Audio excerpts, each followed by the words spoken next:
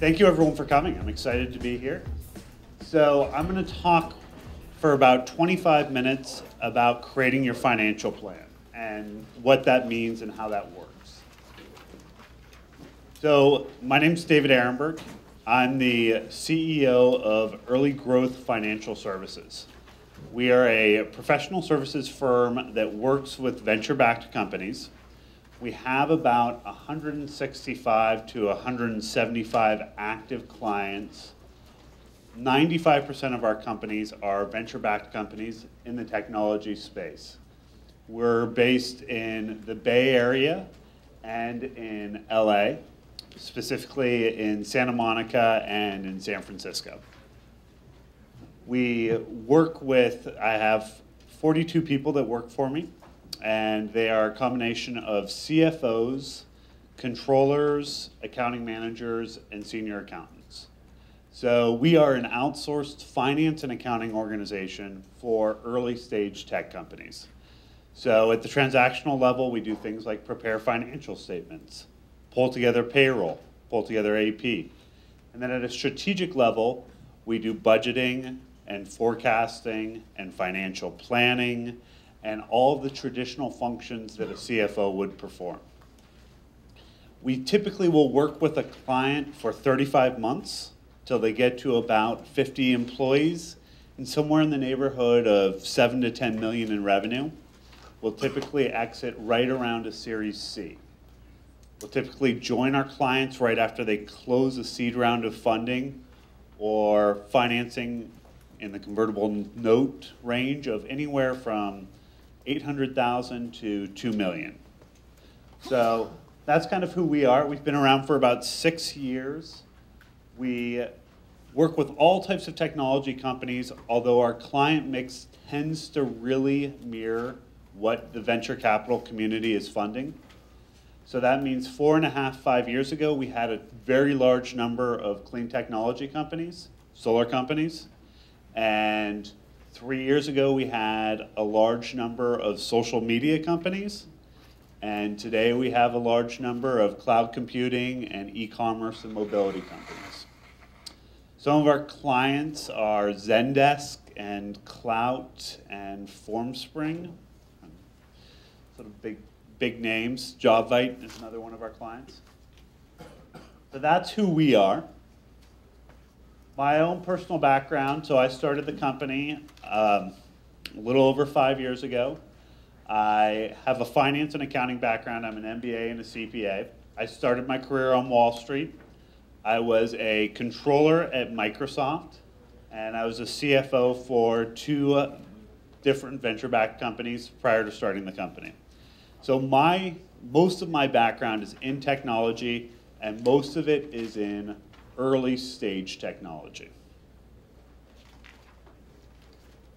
So we're going to talk a little bit about a financial model. I'm assuming because all of you are here, a lot of you are starting a company or thinking about fundraising or thinking about going after venture funds.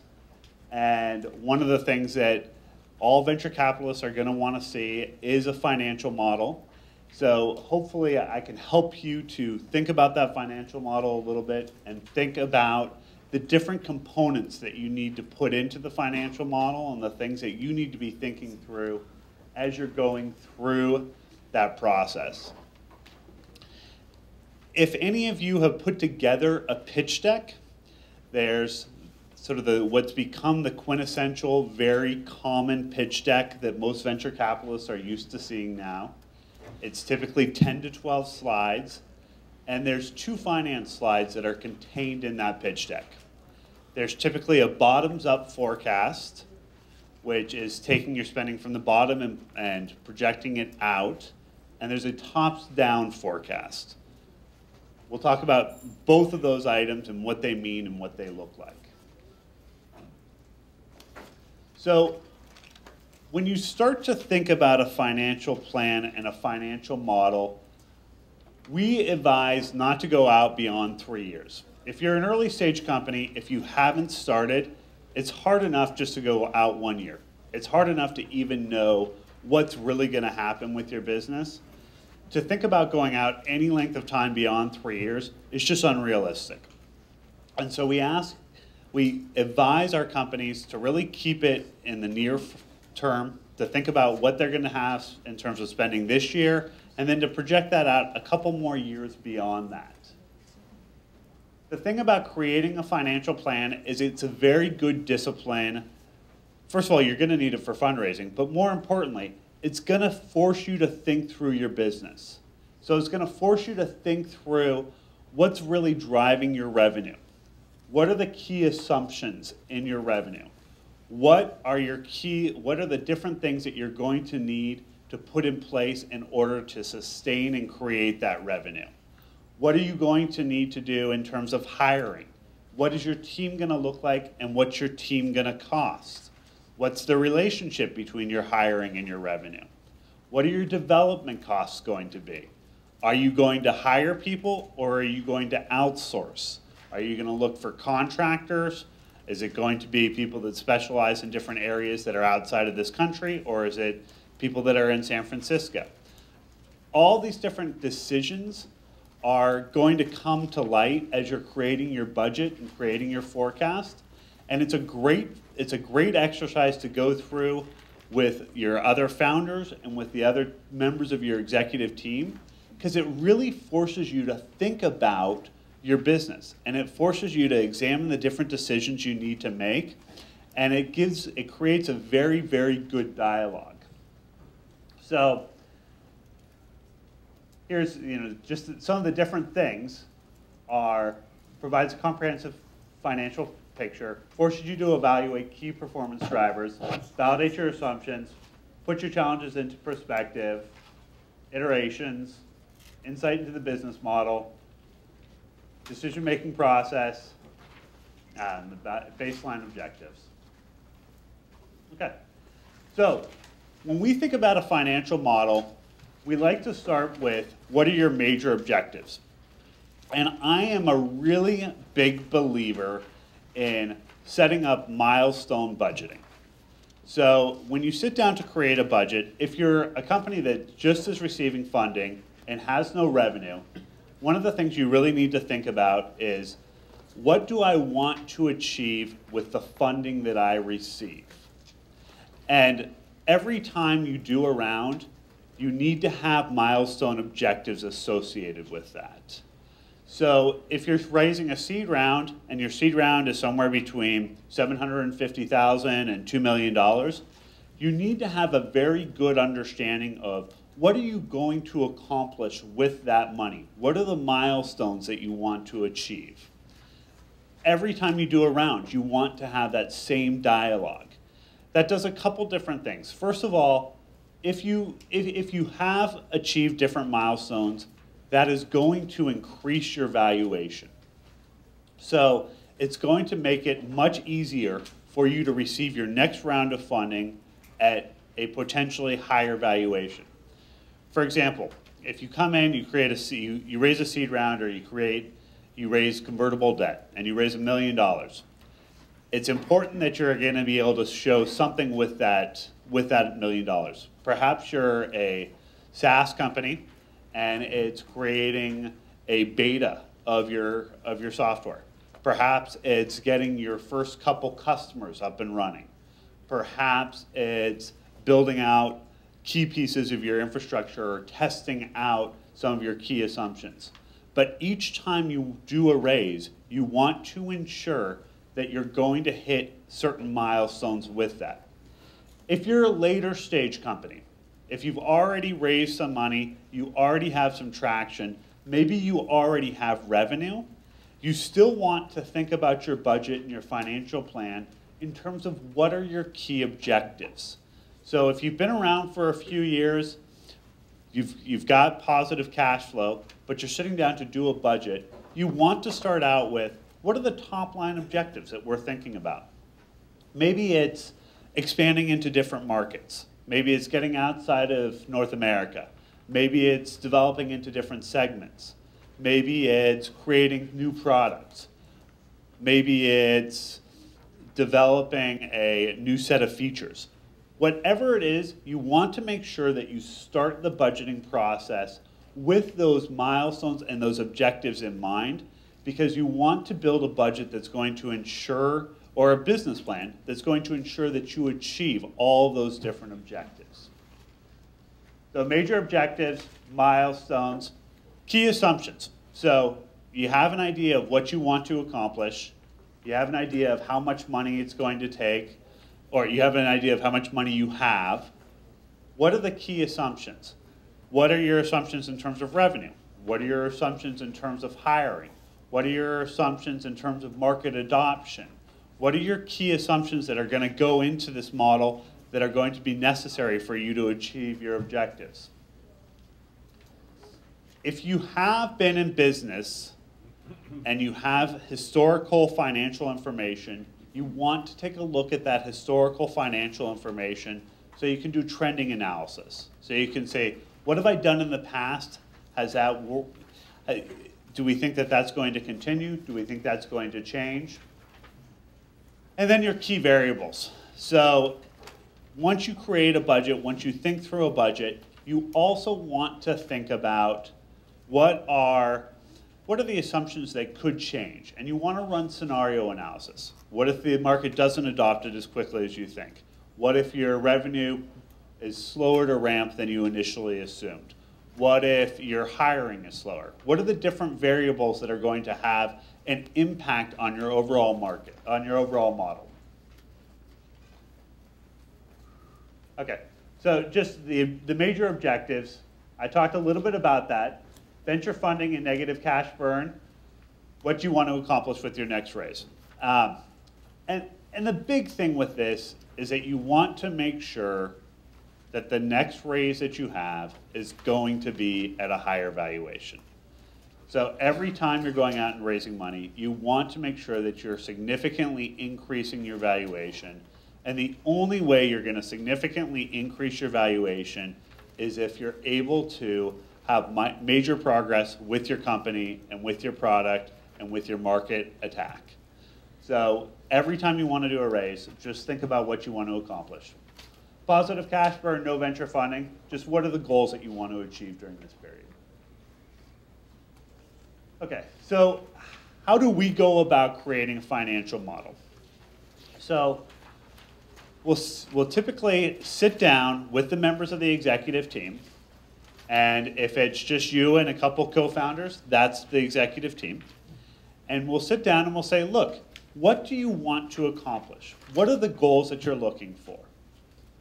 We'll discuss it, we'll iterate on it, we'll make sure that we're all in agreement, and then we'll go back and we'll say, look, in order to achieve these goals, what do we need to do in each of our different areas?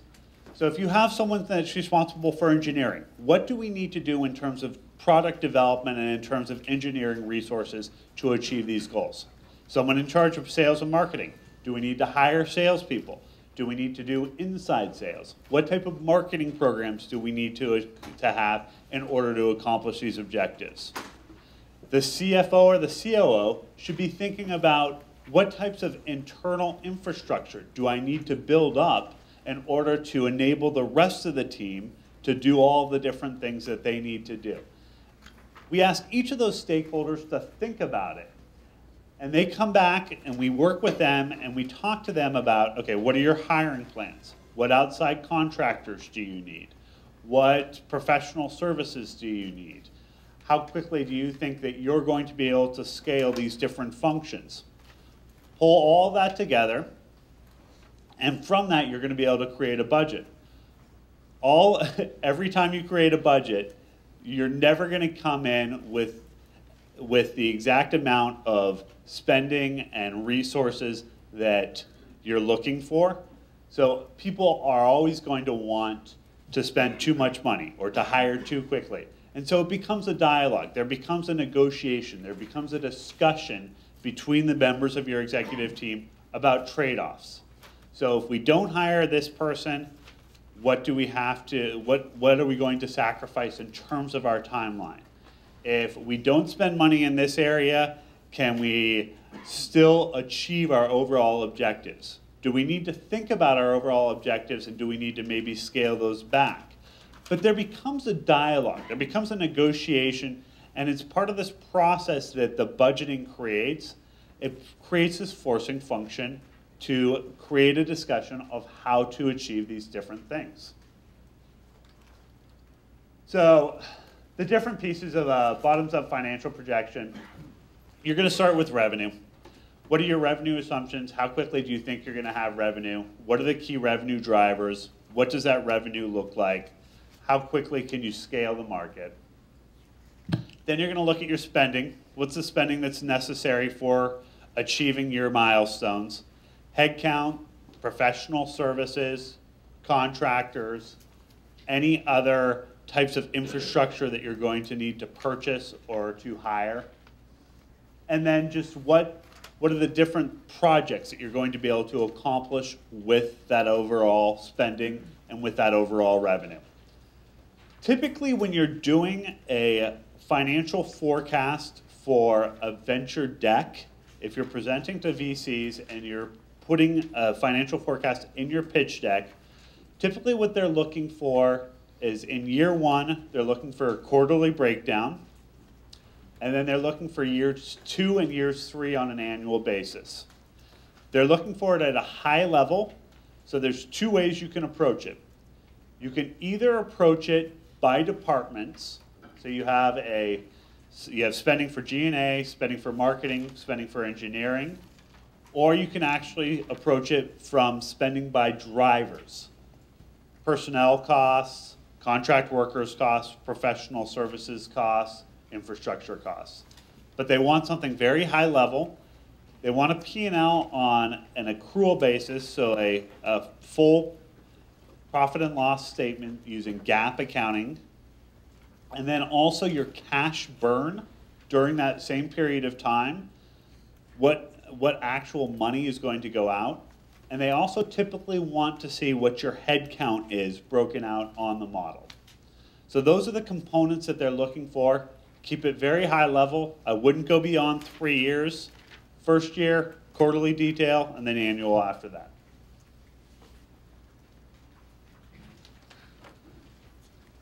Spending, the different pieces that are going into it. The customer cost details, what does it cost for customer acquisition? What are you spending to bring in new folks? Your human resource costs, so thinking about your payroll costs, also thinking about what are benefits going to cost you, what are your other personnel costs. You have some decisions that you're going to have to make if you're just starting your company in terms of how much healthcare you want to cover, what type of benefits you want to provide to your early stage employees, how you're going to set up your HR services and what those costs are that are associated with that. Consultants and professional services. I'm a big believer in, with early stage companies, outsourcing your non-key functions. So to the extent that you can, really using outsourced resources in the early days. So that doesn't just mean using outsourced finance and accounting and HR, but that means to the extent that you can actually outsource development, doing that, as many non-key functions as you can actually go out into the marketplace and hire, gives you a lot more flexibility. It gives you a lot more options. It makes it very easy to turn and switch if things don't go well and you decide to go in a new direction. And it allows you to be a lot more nimble in terms of how you approach the market. And it also can keep your costs down. What are your research and development costs?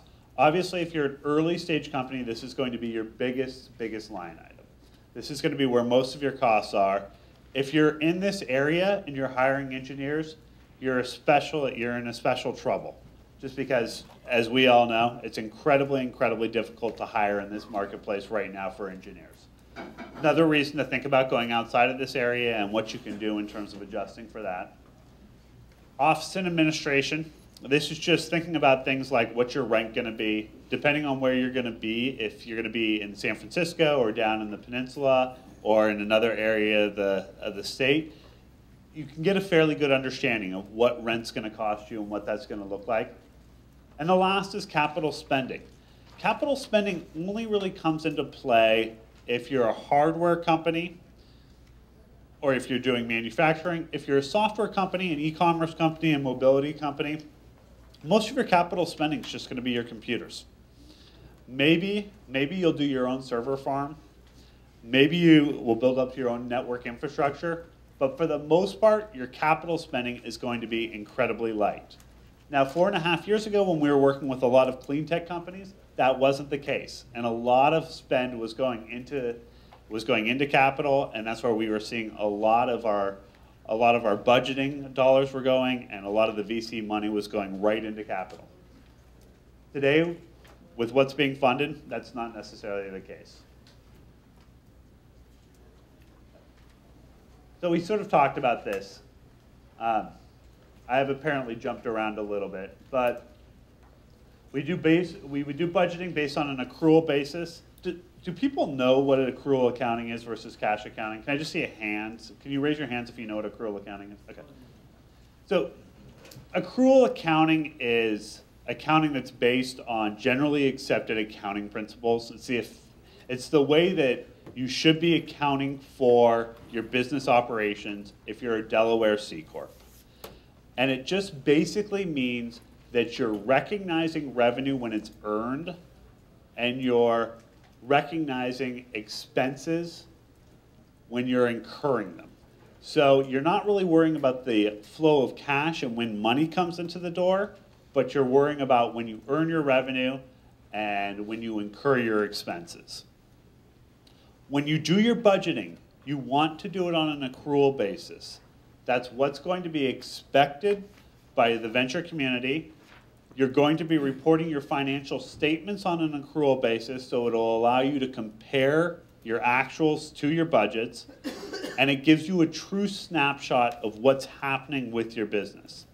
But you will also need to have, associated with this accrual budget, a cash forecast of what you're spending in any given time. So there's some complexity around there. You want to be able to report your budget by major cost drivers and by departments. So understanding what your spend's going to be, but also what your spend's going to be in terms of salaries, in terms of benefits, in terms of outsourced folks, in terms of contractors, in terms of legal fees, but also by departments. What are you spending on R&D? What are you spending on your general and administrative functions? And what are you spending on your sales and marketing?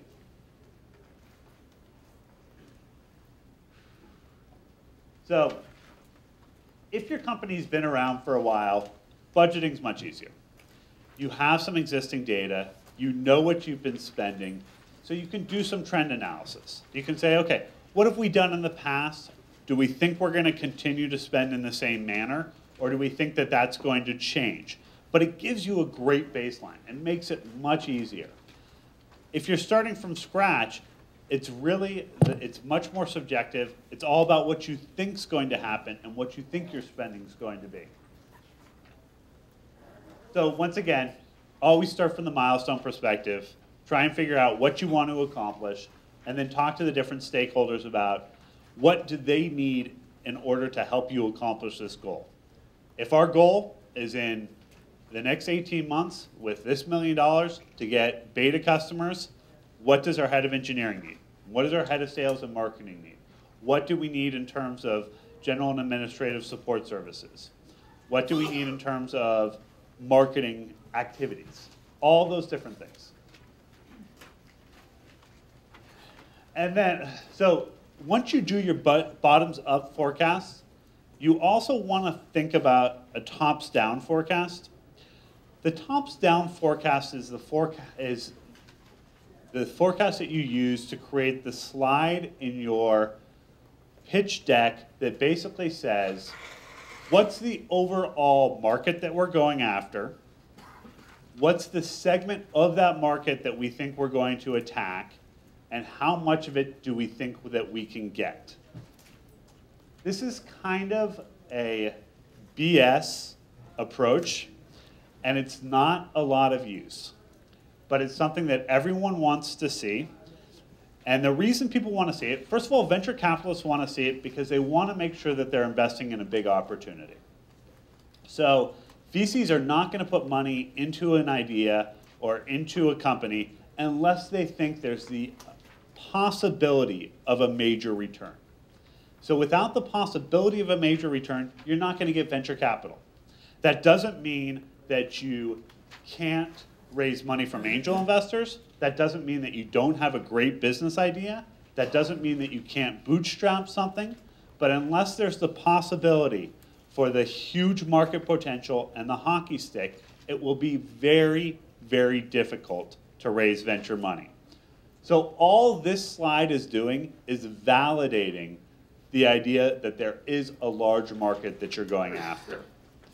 So we'll typically see this slide. We'll see folks that have a major market that'll be a $15 billion market, and they'll talk about if we get 5% of that, or if we get 2% in the first year, 3% in the second, third year, and X in the fourth year.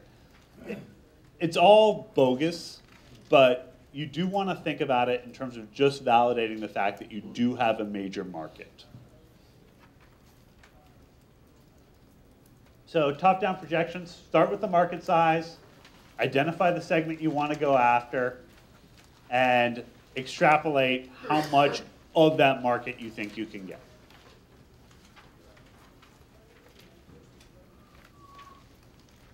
So once you do both the tops down and the bottoms up projection, you want to make sure that you gut check all of your different assumptions. Make sure that your salaries are in line with what the market is paying. Make sure that you've thought about things like recruiting costs. Right now, we're seeing about a third of the hires that our clients are doing are relying on recruiters, and recruiters are expensive.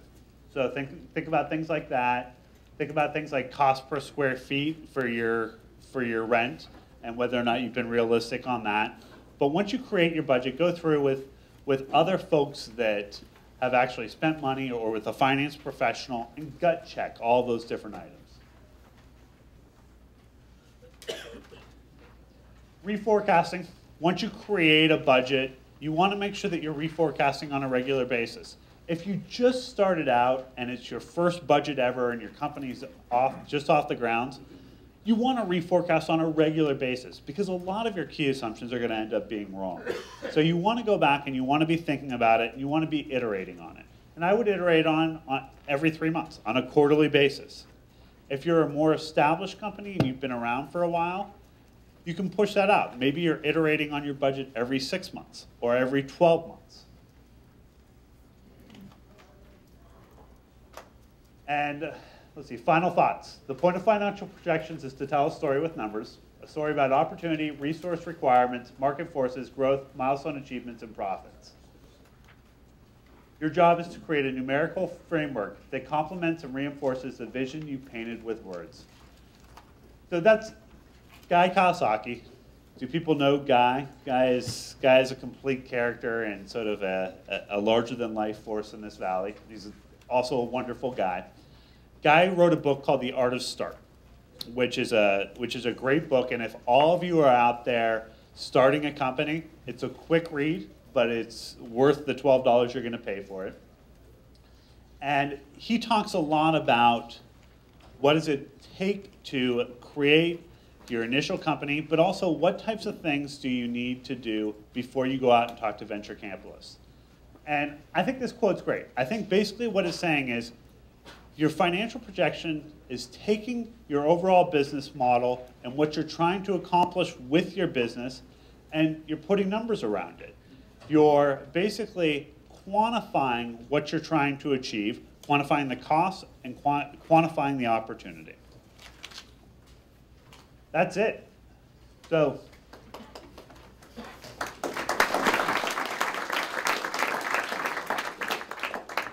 do people have questions? I think we have about 15 minutes.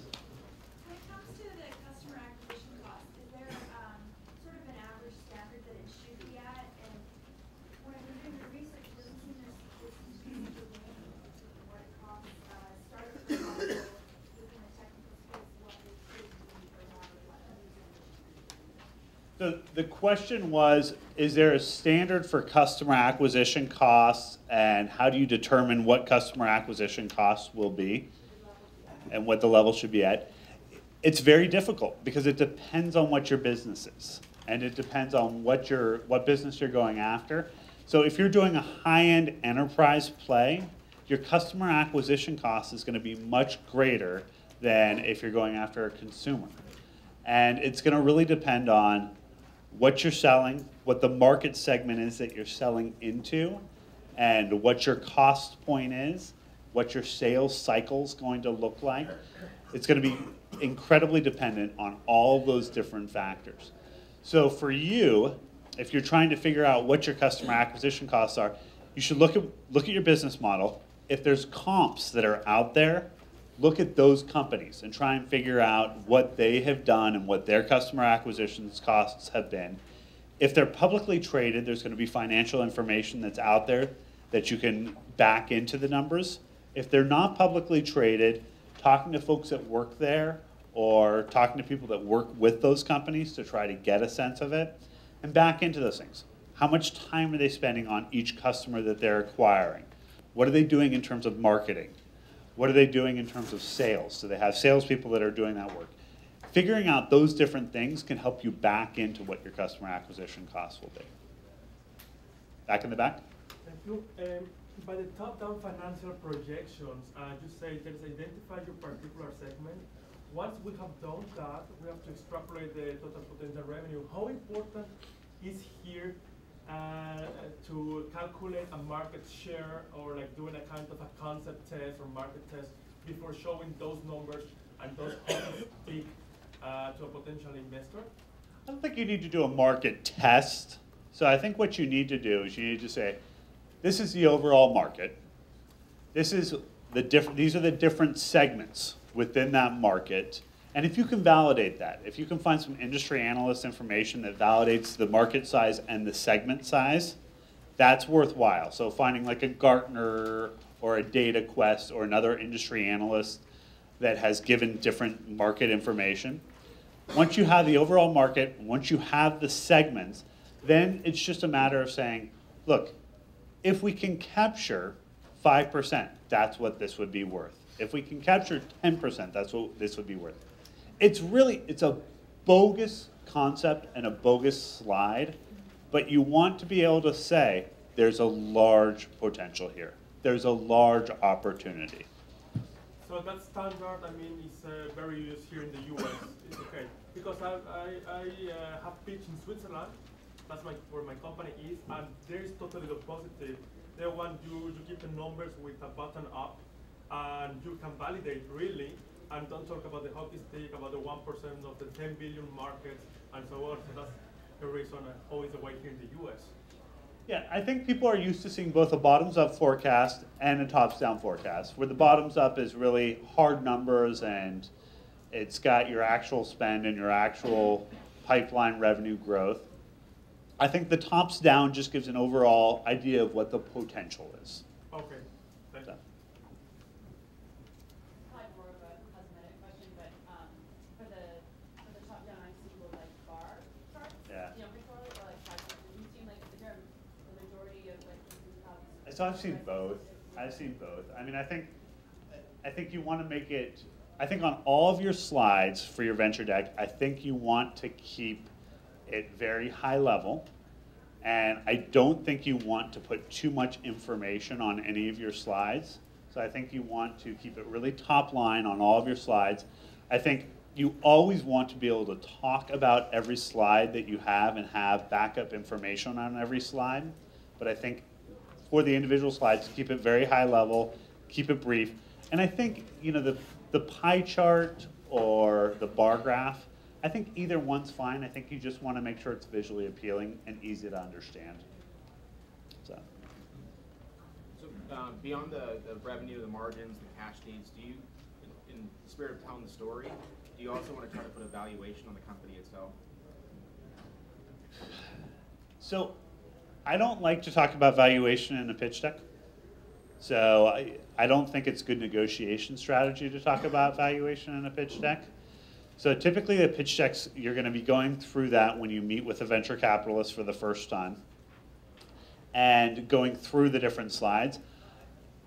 I typically would advise you to not start talking about valuation until you're in the 4th or 5th meeting and you have a better understanding of what their interest levels are, and you also want to have a good understanding of what other folks you have interested You're going to be in a much better situation if you're talking about valuation and you know you have 2 or 3 different parties that are interested, and that way you can push your valuation up. But I would avoid talking about valuation in a pitch deck. I would avoid talking about valuation in a first or second meeting. And when you do talk about valuation, I would have a much more general conversation about it. And the thing about valuation is it's not going to be based on some rational argument. So you're not, no one's building a valuation based on your net present value of your company or based on your future revenue projections. You're building a valuation based on all this qualitative data that's very subjective. So. In the age of the lean startups, right? Yeah. Constantly testing your hypothesis, right? Especially when you're early age and a consumer internet play. First year is all about experimenting and trying to learn things, right? So yes, you can put in some assumptions to say this is my customer acquisition cost based on that, or this is my revenue, even if you don't have any revenue plan for the next 3 years. So what do you put in the first year and then the second year?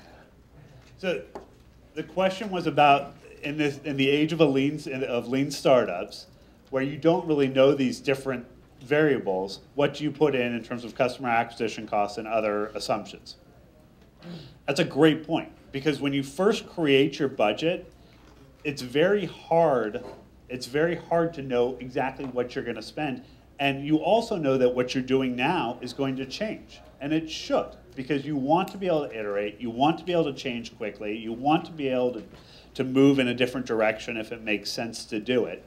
And all those things are definitely true. So what you want to reforecast. So your budget in your first couple of years is going to be a living, breathing document. So when you have new assumptions or you have a new direction, then you should sit back down with your budget and go through it again and make new assumptions. Always keep in mind what the milestones are that you want to achieve, though, with those new assumptions. But just like with lean startups, you want to be able to pivot on a development into new development. You also want to be able to pivot into new financial planning and financial modeling, and that's just going to, the budget becomes a tool as part of that process. Does that? It's constantly changing up, but in a good way. You advise not to do a 5-year plan.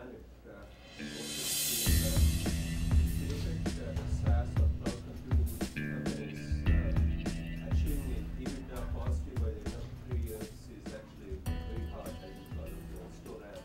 So, but you can actually achieve a profitability in 4th year, 5th year, I would imagine.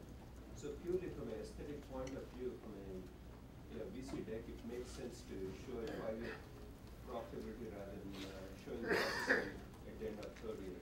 So what are your comments on that? Yeah, I think you can show that when you're going to hit EBITDA, when you're going to get to an EBITDA positive place, or when you're going to become cash flow positive, and you can talk about that. But I think if you're at an early stage and you're just starting out a company, I think the credibility of a financial plan that goes out 5 years is pretty low. I think most VCs are just going to think it's the 4th and the 5th year especially are somewhat bogus. I mean, the 2nd and the 3rd year to a certain extent are going to be somewhat bogus as well. So this is a double question. To start, when I'm doing my budgeting, I was looking at an FTE equivalent number. And I was showing it to an MBA friend of mine who said, if you put 200,000 K for every FTE, the VCs aren't even going to question you. And you can go on to the next topic. But that is a lot more than we're expecting to have to spend based on people as consultants or out of US help or something like that. So the first question is, do you need to put in numbers that are going to cover Silicon Valley personnel and that essentially are what somebody might expect to see so you don't have to answer questions and then go on? And secondly, Can I answer that, and then can we do the second one? Sure. And I'll come back to you. So the question was, should you put in your actual cost assumptions around personnel, or should you just put in a typical assumption that will negate the need for additional questions, where it's something that you're putting in a number where it's acceptable so that you don't get questions on it? If you know your numbers, use your numbers. So first of all, I think $200,000 is a totally bogus number, right? I mean, I would never let one of our clients put $200,000 per person in for a budget. I think if you know what your costs are going to be, you should put those in. So if you're talking about a software engineer and you're hiring them in the Bay Area, it's going to be somewhere between 110 and 130, right? If you're talking about outsourcing it and you're going to do some of the work in Argentina or some of the work in India or in Taiwan, then think about what those actual costs are going to be and what that structure is going to look like. If you're going to be using Odesk and outsourcing somewhere in the United States and you're going to be doing that at a lower rate, use those numbers. I think you should think about your assumptions and think about how you're going to build your business, and to the extent that you know the numbers you're going to do, use those. If it's going to be in the US or in the Bay Area, if you know the types of people that you're going to hire, you should be able to get a good cost understanding. I mean, there's enough startups out there, there's enough companies out there that we have pretty standard costs.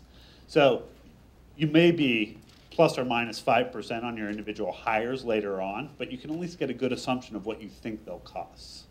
So that 200 was supposed to be salary, benefits, office expenses, et cetera, just as a high level. So you don't think that's... I still think that's bogus. So the 200 was supposed to be salary plus all their overhead, all the ramped overhead. So depending on what you want to do for benefits and what your benefit structure looks like, you're probably looking at somewhere between 18 to 24% overhead for salary. So you can probably use 20% as a good number for your overhead for payroll taxes and benefits. So if someone's at 100,000, then you would do 120,000 for that.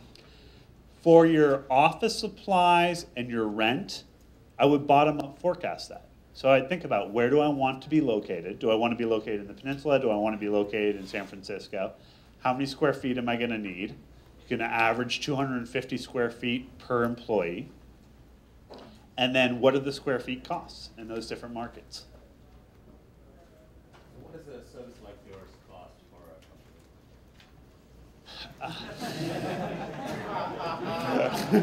a company? So we don't work with companies that aren't funded. So we just work with companies that are funded. I would not use a service like ours until you raise a venture fund, because we're not cheap. But we charge on an hourly basis, and we charge at different levels depending on what the needs are.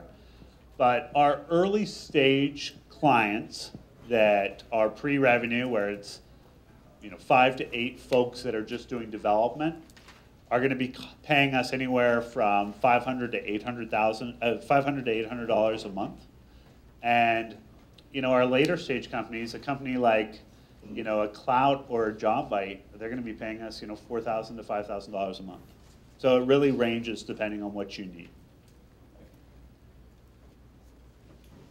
So you're making assumptions, say, your seed round, your VC, those assumptions cost you different. How do you project that?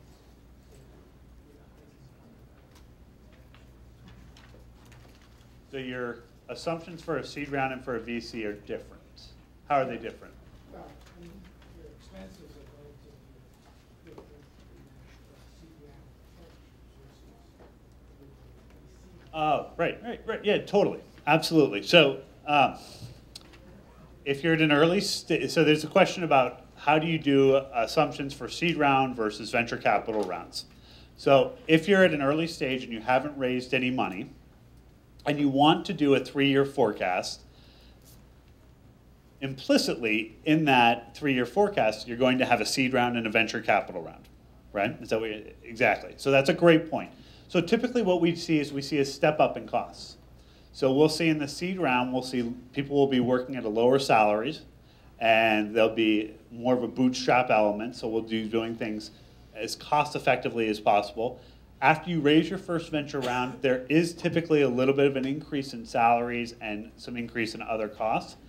And when you're doing your budgeting, you just want to plan that out. So what do I want to accomplish with my seed round? What are my milestones, and how long, what's my burn going to be for my seed round? So how long is that seed money going to last me? And then once you get into the Series A, What are your new milestones? What are your new assumptions? What's your new burn? So that you're going to have two different pieces to your model. So that's a great point, though. Yeah, it's a good question. When you start accumulating revenues and at the beginning you didn't have it, so you speculated that you would need $1 million, for example, as your first initial income. Then you see your revenues coming in and you notice that you don't quite spend all of their money. Yeah. Should you then go back to the beginning when you've done your forecast and ask for less money, or should you stick with that? Well, no. So the question is. So you're going to get revenues, but what if your assumptions aren't right? Yeah. What if your assumptions are wrong? Right. And how does that impact how much money you're raising? Yeah. Well, so your assumptions are going to be wrong. So if you haven't hit. Go on that high and then you are on the low. Yeah, so I mean, so your assumptions are always going to be wrong if you're starting out a company, just because, as you mentioned, you're going to reiterate, you're going to change, you're going to make adjustments. You might not spend, it may be much harder to hire than you thought it would be. Your revenue growth may be much slower. So your assumptions are going to be wrong. You're going to have to change your information. In terms of your raise, you always want to make sure, understand what you think it will cost to get to the next milestone, and then build a margin in, right? So if you think it's going to cost you $1 million to get to the next milestone that you want to get to, well, then raise 1.2 million or 1.3 million so that you have a margin built in. So always make sure you have a margin. If you're spending less than you thought, that's great. That just gives you a lot more freedom and a lot more flexibility. That's a good thing. I'm very bored of the Nameless Forum, and I'd like to backtrack to one of your comments about valuation of the company. And I was a little surprised that you said, don't bother to put the valuation until you have later discussions in your VC firm. Can you comment on that, please? Just why I made that comment? Yeah. Usually we like to see valuations straight up front and early on, and at least a prediction of that. Yeah, I think it's a little bit different. So the Angels Forum is a little bit of it's a different organization than a venture capital firm, right? So it's a little bit different. My advice to entrepreneurs is to put off that discussion and to delay that discussion and to not have that discussion in the initial stages. And I think it's much better to get a sense from the venture capitalists that you're working with on what they think your valuation should be. And I think it's much better to talk to several different people. So the ways that we typically like to handle that if we're going out and we're raising money with our clients is we'll have a conversation about what we're doing. The question of valuation will come up. It'll be a general conversation without any sort of firm placeholder put down. And hopefully we can have several of those conversations so that we can try to get a sense of what the market is for our valuation right now for our company, and then have that discussion. So you guys might be pushing your entrepreneurs to come up with a valuation, and I can understand that perspective, and I can understand why you would want to do that. But for an entrepreneur that's raising money from a VC, I think they should avoid it in the initial conversations if they can. Hold your cards. Hold your cards. Yeah, absolutely. Hold your cards. It's negotiations, right? And you're going into a hardcore negotiation, and you want to think about it as strategically as possible and be as smart about it as possible. So if you're raising money from an angel group, it's a little bit of a different strategy. If people are shopping for a service like yours, what are some of the vocabulary words we use where we look out of? I'm thinking the word accountant, but that's not what you do. Yeah, I mean, so if people are shopping for a service like ours, I'm a big believer in tapping into your ecosystem. So one of the reasons why this valley is magical, and one of the reasons why it's the center for innovation in the world, is that there's this huge ecosystem that's been built here. And there's all these great service providers that are out there. I would talk to the people that you know and you trust. Talk to your corporate lawyer. If you've got a relationship with one of the venture banks, talk to those folks. If you have board members that have been around, talk to those folks. If you know friends that have started venture capital, that have started venture-backed companies, talk to those folks. We don't do I've never gotten a client from direct selling. Every client we've ever gotten has been through a referral. Tap into your referral sources. Tap into those folks. I think Joyce is going to kill me. Yeah, I'm sorry. I totally forgot. This, sorry. Sorry, Joyce. This is us. So we've got a big team of CFOs. We spend a lot of time talking to early stage companies. So if you want to talk to someone and bounce some ideas off of someone, you can always get in touch with us, and we're more than happy to chat with you. And once you do get funding, we'd love to work with you.